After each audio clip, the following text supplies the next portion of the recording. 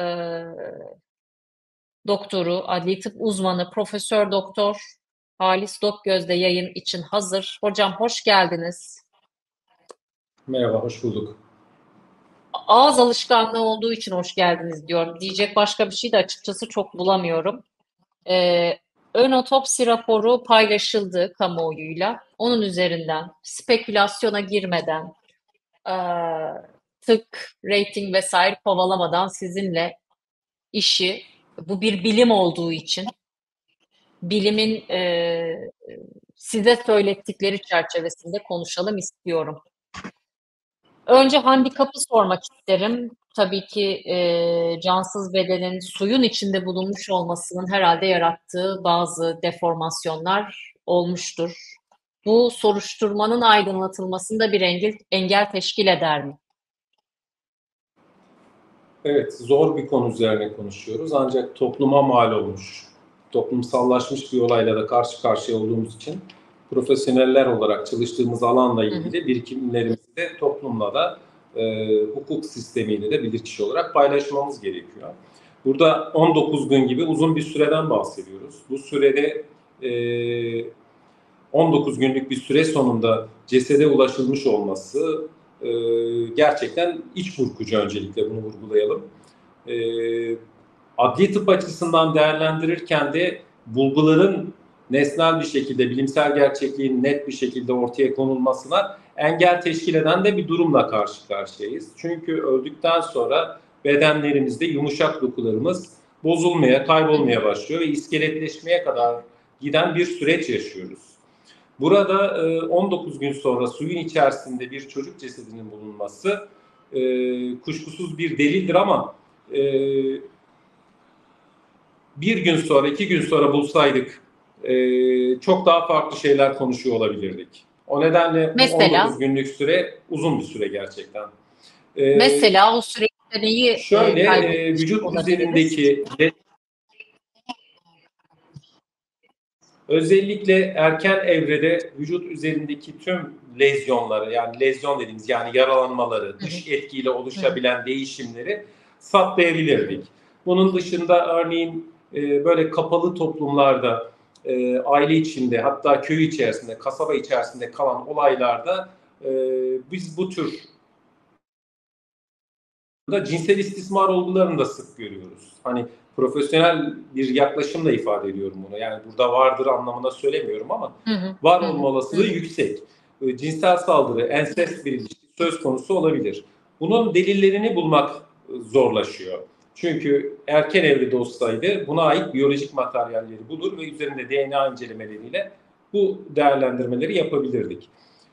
Bu Hı tür hı. olaylarda özellikle kayıp çocuk meselesi gündeme geldiğinde İlk başvurulacak nokta, ilk araştırılacak, soruşturulacak nokta çocuğun kaybolduğu aileden başlar. Böyledir. Dünyada da böyle, bizde de böyle. Çünkü çocuk güven duyduğu, tanıdığı, bildiği kişilere iletişim kurar, sosyal diyalog kurar. Evde ailesi, komşusu, amcası, dayısı, mahalledeki esnaf, işte öğretmen, hangi sosyal çevre içerisinde bulunuyorsa o sosyal çevreyle iletişime geçiyor. Güven duyduğu için de maalesef bu olaylar başa geliyor. O nedenle bu tür olaylarla karşılaştığımızda soruşturmanın da aileden başlayarak genişletilmesi, yani merkezi aile olacak şekilde çemberin genişletilerek araştırma ve soruşturmanın genişletilmesi gerekiyor. Bunu hep her koşulda biz savunuyoruz ve Hı hı. söylüyoruz. Bu olay Hı ilk hı. ortaya çıktığında da ben bu olayı bu şekilde vurgulamıştım. Maalesef haklı çıktık yine. Ama haklı çıkmak problem değil. Bundan sonraki süreçte ne yapılabilir üzerinden gitmemiz lazım. Ne 19 günde yapılmalı hocam geçse, size göre? Süreç nasıl evet, ilerlemeli sizce? 19 günde geçse ceset üzerindeki, çocuğun üzerindeki bulguların değerlendirilmesi önemli. Hocam süreç nasıl ilerlemeli diye sormuştum. Öyle devam edelim isterseniz.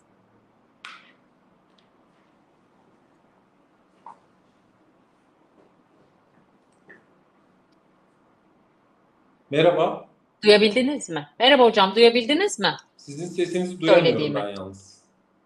Pekala. Aslında benim mikrofonum açık. Seyircilerimiz de duyuyor gibi görüyorum ama Duyabiliyor musunuz şimdi? İsterseniz çıkayım tekrar Siz deneyeyim. devam Çünkü edin hocam. sesinizi duyamıyorum. Siz çıkmayın lütfen. Siz devam edin. Hocam duyabiliyor musunuz? Evet, duyuyorum. Kopma olayı Peki. gerçekleşti. Kusura bakmayın. Tamam. Hiç sorun değil. Tekrar teşekkür ederim geri geldiğiniz için.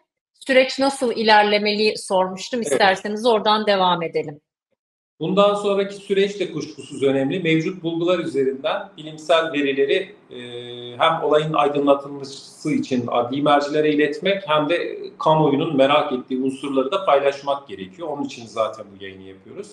Bizim burada otopside her ne kadar ön otopsi raporunda kamuoyuna yansıdığı kadarıyla çok fazla bulgu olmadığı, ölüm nedeninin açıklanmadığı, ölüm zamanının saptanamadığına ilişkin veriler olmakla birlikte başka şeyler de var. Örneğin burada kimyasal bir inceleme sonrası bir toksik madde, zehir, uyutucu, uyuşturucu, uyarıcı madde kullanıp olup olmadığı ortaya çıkacak. Bir diğer nokta ölüm nedeninin anlaşılmasına yönelik otopsi sırasında alınan doku ve organlarda histopatolojik yani doku incelemeleri, mikroskobik incelemeler yapılacak. Arkasından moleküler inceleme dediğimiz özellikle cinsel saldırılarda erkeklere ait materyaller, kıl olabilir, sperm olabilir, bir cilt parçası olabilir. Özellikle tırnak altlarında mücadele etmeye bağlı saldırgana ait doku parçaları olabilir. Çünkü tüm tırnakların ben alındığını düşünüyorum ve oralarda biyolojik materyal saptayabiliriz. Buradan da DNA incelemeleri. Yani Alındığını düşünüyorum derken hocam adli tıpta mı yoksa yani faillerin mi? Anlayamadım. Adli tıpta. Ha adli tıpta okey. Yani bir kanıt yok etmek için değil yani. Cesetten tırnaklar alınıp Evet. altında altında biyolojik materyal aranması. Bunların da tabii bir süreç işi. Hemen 2 dakikada 5 dakikada olacak değerlendirmeler değil. Bir süreç istiyor bu analizlerin yapılması. Normalde bir ayı bulabilecek bir süreçken böyle kamuoyuna yansımış olgularda daha erken değerlendirme süreçleri gerçekleşiyor. Bu değerlendirmenin yapılacağını düşünüyorum açıkçası.